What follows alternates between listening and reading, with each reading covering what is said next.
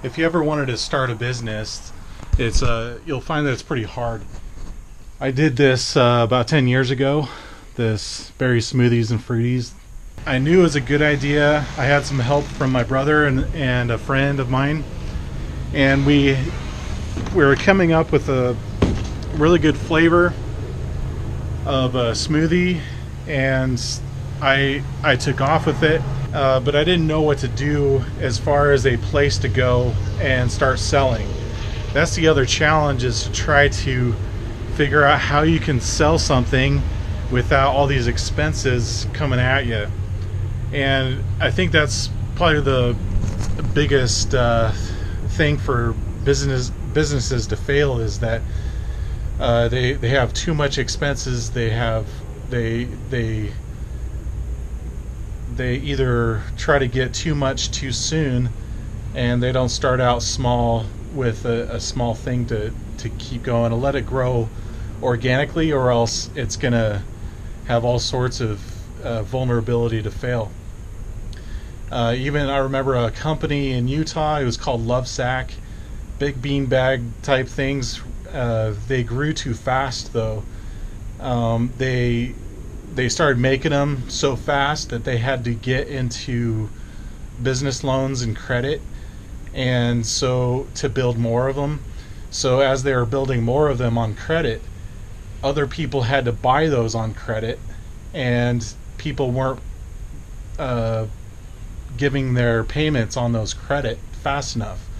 So that company Lovesack actually failed, even though it was really popular. I can't really give you an opinion on what everybody should do. Everybody has a different situation, and they have to be creative on what you can do with your resources and with the things around you. My friend in Springville, he does his business in his own way, where he bought a house that looks really old. It looks like a 18 something house. Well, I think it is built back then, 1890 something, I think.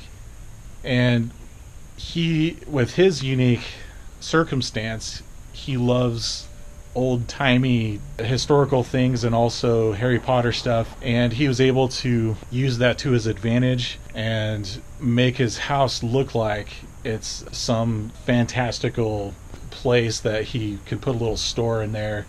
He was able to go to an event just a few weeks ago, and he was able to extend it out to that, and then people are interested. If they're interested, he still has his house that they can go to, buy things if they want, and it's constantly open. And then he has other ventures that he's getting creative that he's going into. So he's using his house as an advantage.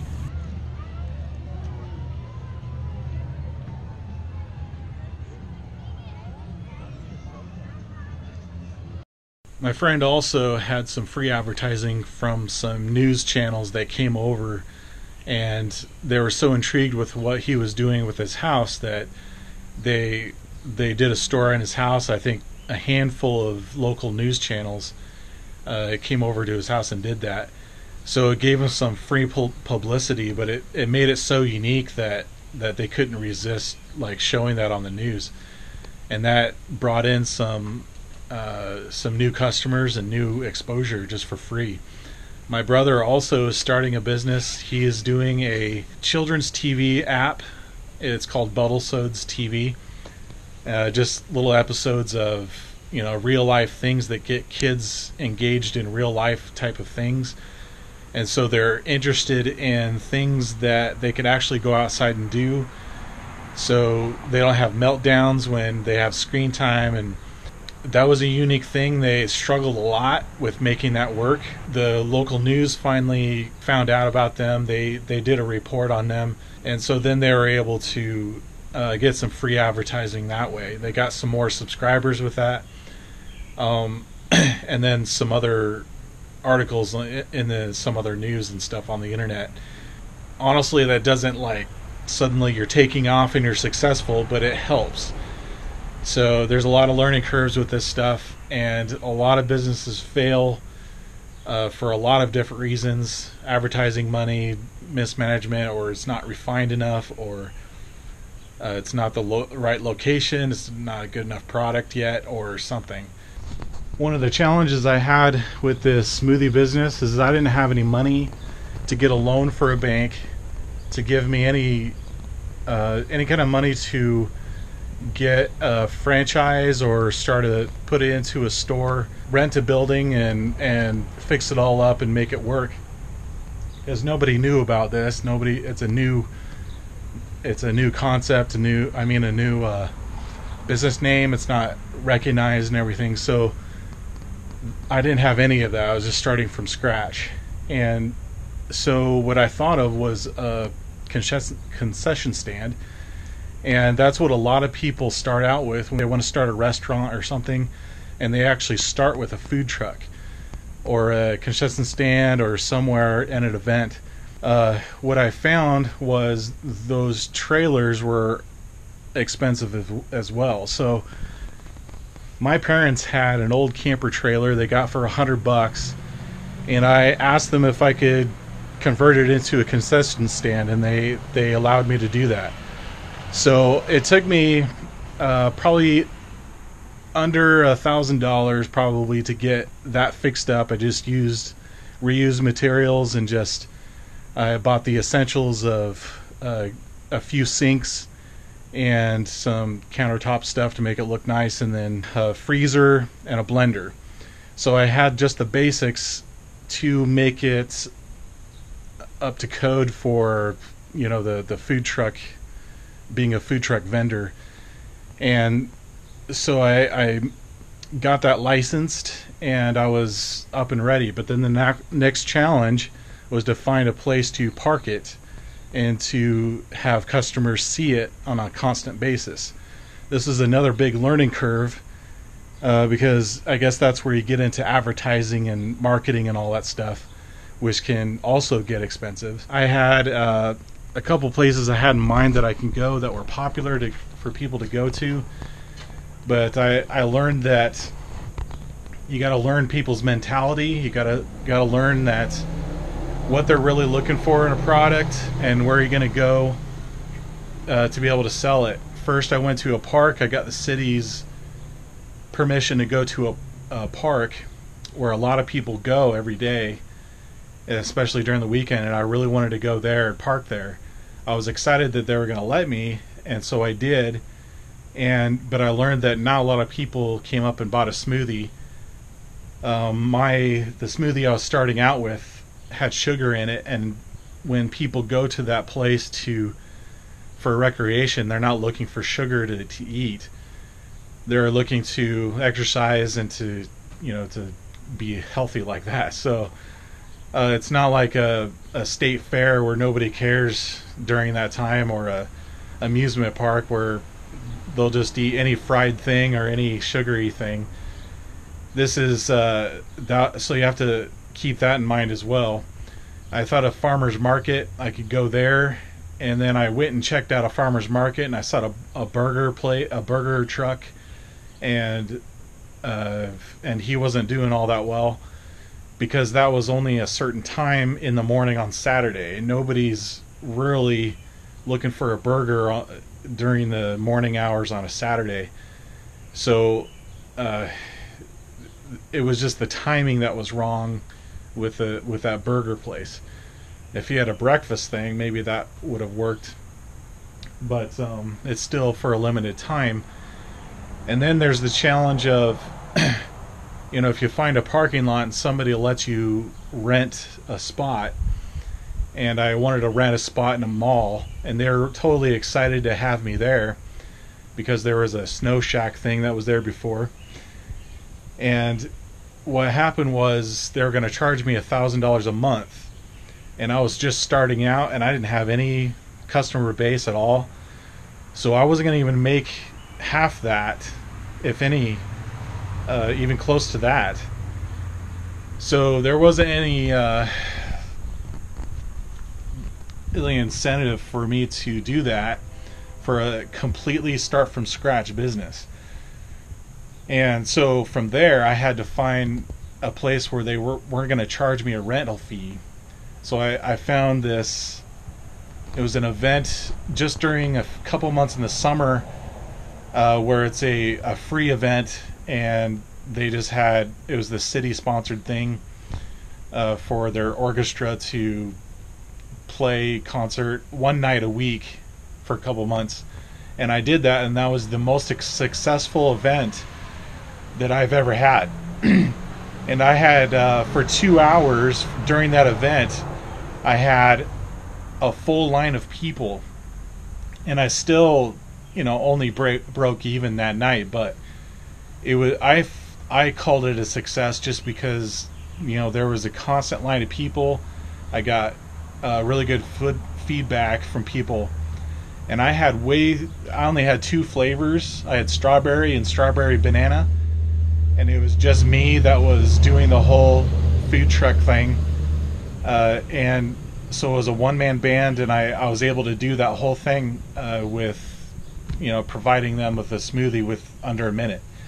So I have further plans with that, with so many other awesome flavors and ways of making the flavor that's unique.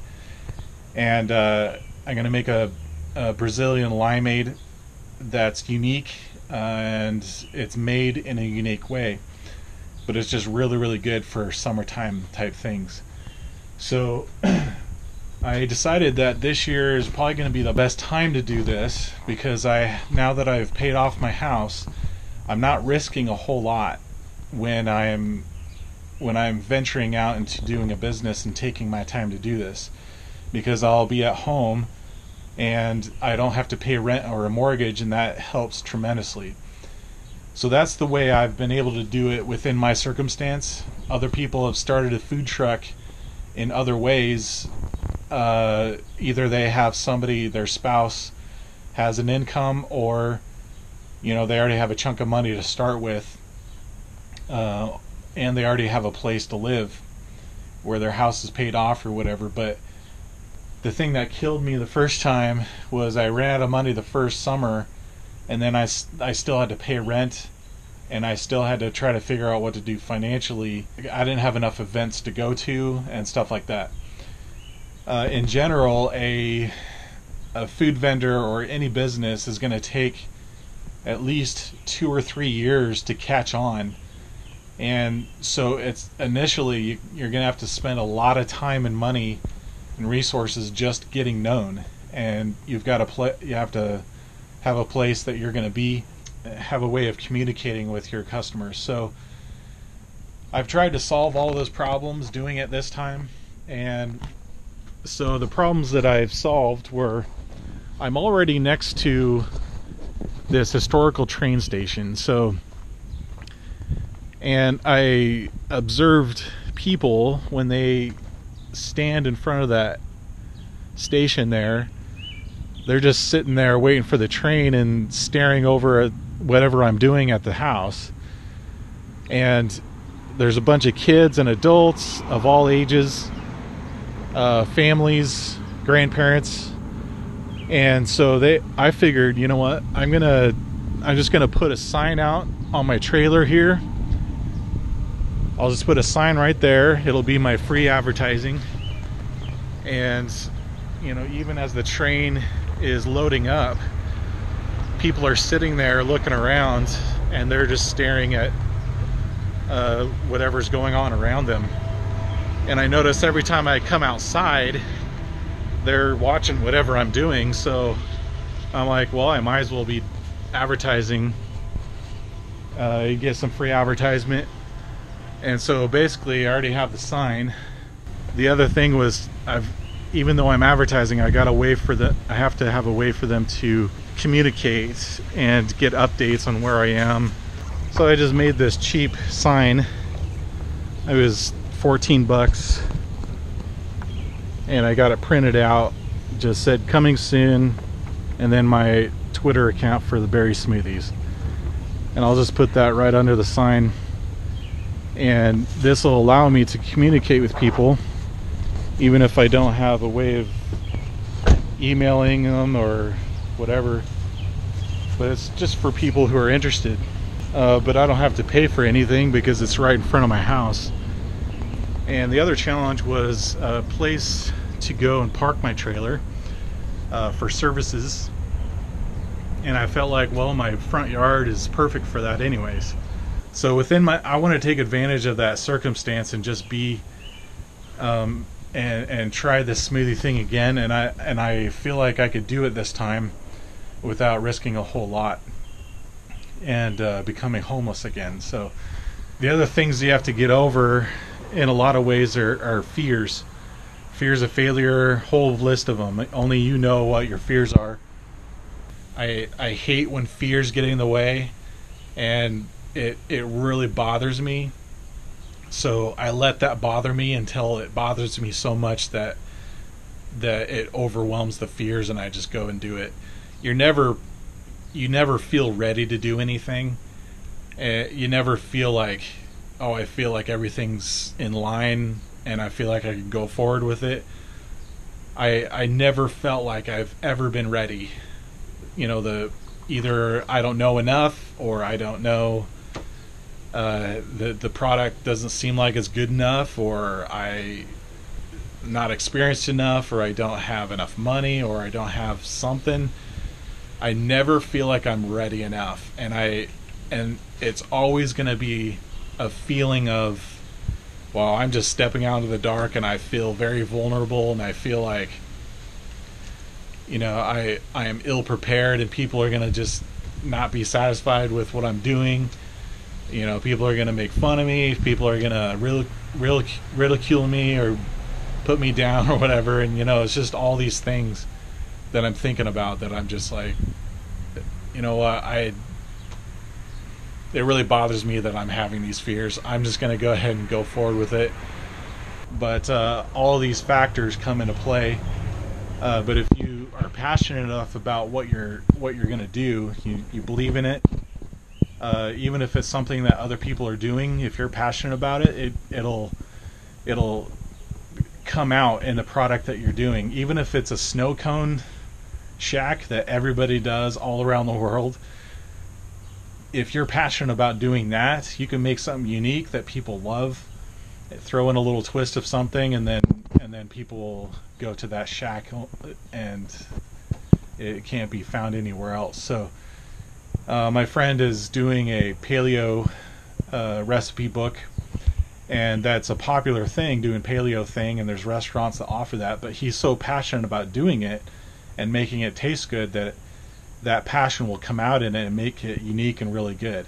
So it'll make it stand out. So that's really important, I feel like, is that whatever you're doing, you just be passionate about it and love it, and people will feel that from you. So here comes the train. It's really loud, but I'm just going to record it as it comes in so you can see the reactions and stuff just from the little sign up here that I put up. I already have a guy back there taking pictures of it, and I didn't expect that, but I looked up and he was taking pictures already, and I only had this up for like maybe 5 minutes. We'll see what it does.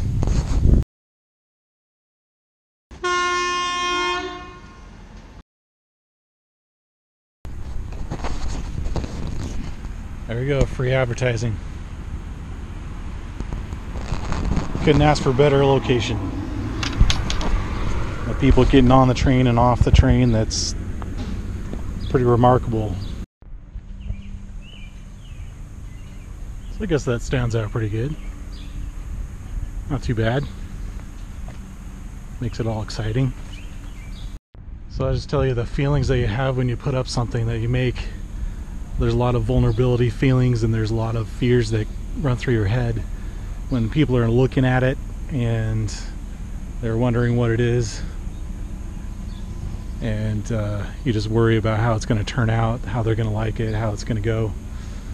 But those are the things you have to kind of do. You just kind of have to stick your neck out, try it, and if you're passionate about it enough, you should be okay.